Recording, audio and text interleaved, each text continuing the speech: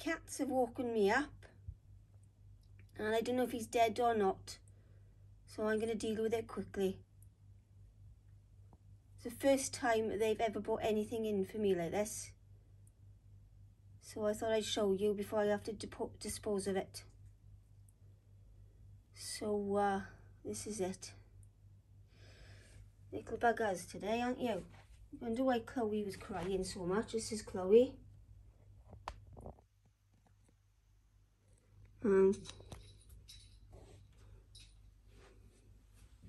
Chloe was crying, and that's Coco.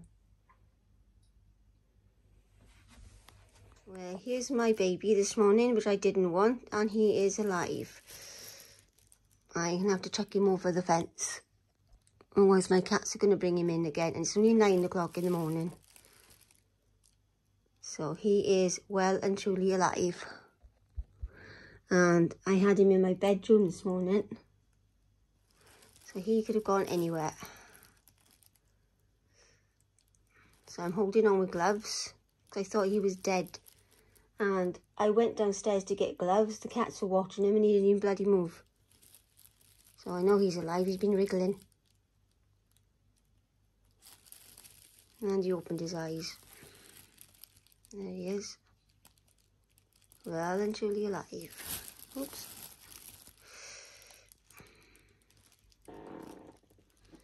What a thing to wake up to in the morning.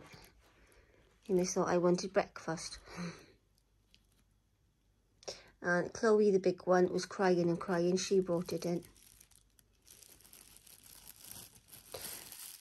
I think this is a, I'm not sure what it's called now, baby water rat, because we've had them before many years ago in the house. My other cat Coda used to play with them, but never, you know, kill them. So this one is alive. Probably frightened to death because the cats have been at it. I didn't want it this morning. Good job I got up to have a look. There you are.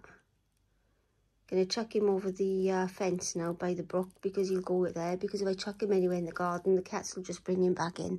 And I don't want him in the house. So I'm gonna have to keep an eye on her now. She's gonna start doing this rubbish for me. So I just thought I'd show you. They don't run away, because I've had them for years in the house before. So I'm holding him securely by the tail. And when they do run, they're quite fast little buggers.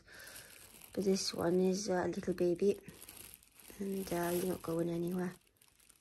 So I'm going to put him back in the stream where he belongs, and hopefully they won't come back into the garden. Right.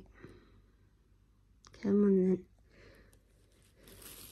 He's not moving because I've got him securely by the tail, but he is alive. Because I saw him move. Probably just a bit frightened actually. So I'm going to put this down now.